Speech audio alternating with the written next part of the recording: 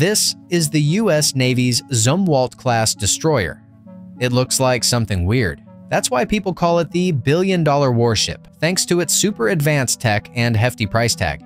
It was built to hang out near the coast and help out troops on the ground. But its coolest feature? Definitely its weird inward-sloping hull. It's the total opposite of how ships are normally built, and it's the secret to its stealthiness. This thing is a massive 610 feet long, but on radar, it just looks like a tiny fishing boat. That means it can slip into tricky spots without anyone knowing, especially with its super quiet electric engine. You won't believe this, but the Navy first planned on building 32 of these things.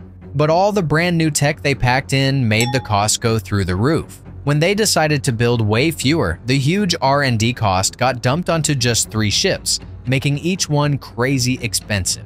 The final price tag for the 3 of them was a mind-blowing $22 billion. That's over $7.5 billion a pop.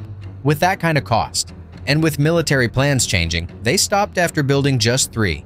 The USS Zumwalt, the Michael Monsoor, and the Lyndon B.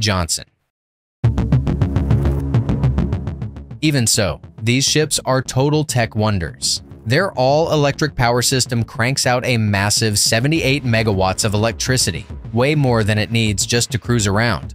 All that extra juice was meant for powerful, energy-guzzling weapons they might add later.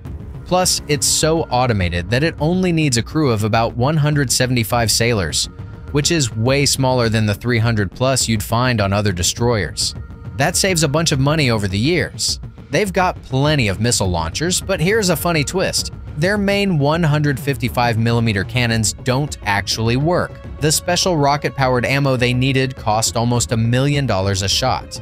Yeah, it was just too pricey, so the Navy said, no thanks, and canceled the order.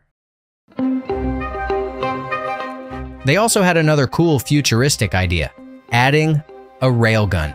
It's a super powerful weapon that uses magnets to launch projectiles at insane speeds. We're talking over Mach 6. The Zumwalt had all the extra power needed to run it, making it the perfect ship for the job. They even thought about putting one on the USS Lyndon B to try it out. But it turned out that building a railgun that wouldn't just fall apart after a few shots was a huge engineering headache. So they scrapped the plan and went with hypersonic missiles instead, since that tech was already good to go. They're actually installing those right where one of the old guns used to be.